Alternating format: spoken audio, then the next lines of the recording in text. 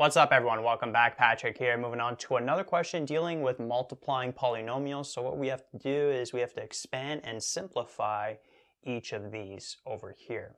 So notice that they're all products. So starting with part A, we got x plus 6 times x plus 9. So what we got to do is we got to make sure we multiply all the elements of this bracket with all the elements of this bracket. So we could start off with x times x, which would give us x squared. You can also rewrite these products. I've done that in videos before. But at this point, I'm assuming you're fairly comfortable with just looking at it and then writing out the value over here. But if you want to take an extra step and write out the actual multiplication, right? Write out x times x and then x times 9, etc., and do it that way, add that extra step, please feel free to do so. I'm just going to go straight into the products here. So x times x gives us x squared, and then we'll have x times 9, positive 9, which would give us 9x, like that. Then we'll have 6 times x, which would give us 6x, and then we'll have 6 times 9, which would give us 54, like that.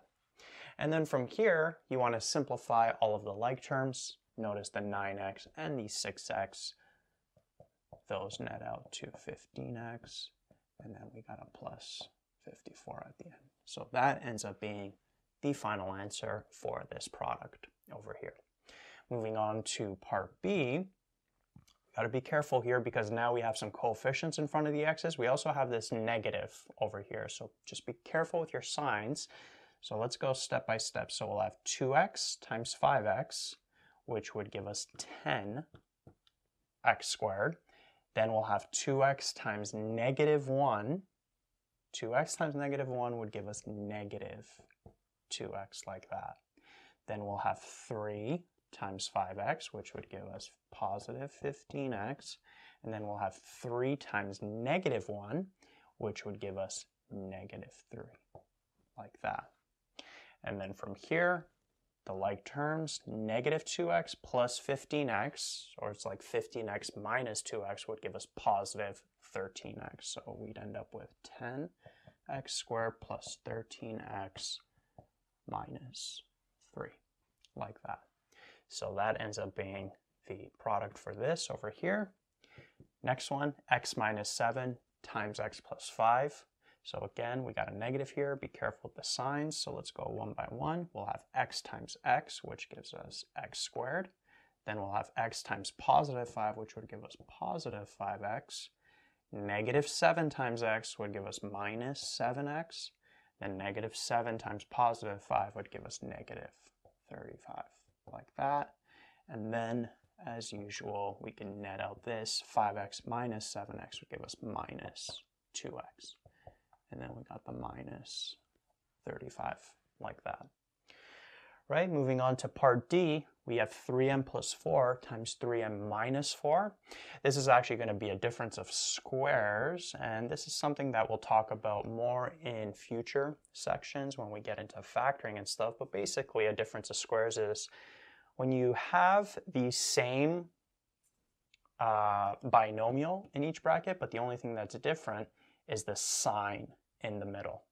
And the result, it's a pretty cool one. Watch what happens. So 3m times 3m would give us 9m squared. Then we'll have 3m times negative 4. 3m times negative 4 would give us minus 12m. And then 4 times 3m, positive 4 times 3m would give us positive 12m. And then we'll have 4 times negative 4, which would give us minus 16. And what happens here, here's the result of this difference of squares. We got this negative 12m plus 12m. And what do those net out to? Well, they just net out to 0. Right? Minus 12 plus 12 would give us 0, and then 0m is just 0. Right? So these actually net out, and there's no middle term left. And so what we would end up with is just 9m squared minus 16. And the term difference of squares, it comes from this over here. because it's a difference of squares. Basically, what it means is we could take this, I'm kind of moving ahead here. If your teacher hasn't mentioned this, you could just maybe even ignore this part, but just in case you're interested, we could rewrite this as this, and we could rewrite the 16 as 4 to the power 2.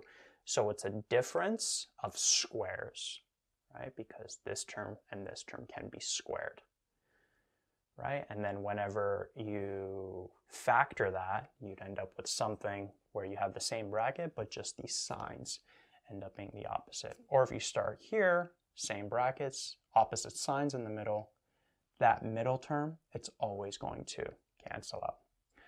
All right, so we end up with 9m squared minus 16 like that. And then part E, here you got to be extra careful. Let's actually write this out, because notice that in this case we're dealing with multiple variables. We have an x and a y. So for this one, let's actually write everything out. So we'll have x times x for this. Then we'll have x times negative 2y. So we'll have x times negative 2y. And then we'll have 6y times x for this. And then we'll have 6y times negative 2y. So we'll have 6y times negative 2y, like that. And so from here, let's go through this step by step. X times x gives us x squared. Positive x times negative 2y would give us minus 2xy, like that. If we're combining letters, let's just put in alphabetical order, xy, like that. And then over here, we'll have 6y times x, which would give us 6xy.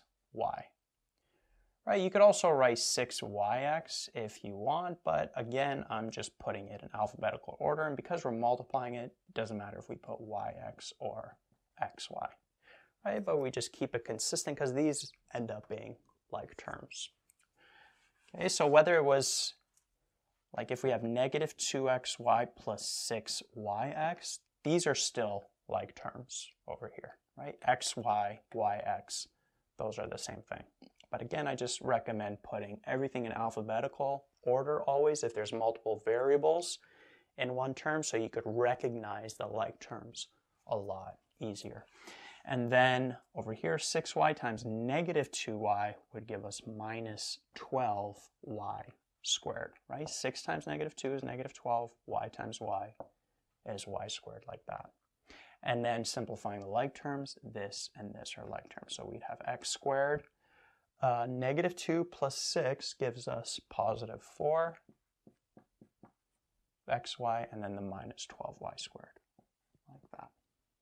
And then the rest of these are not like terms. So that right there ends up being the product for part E, right there.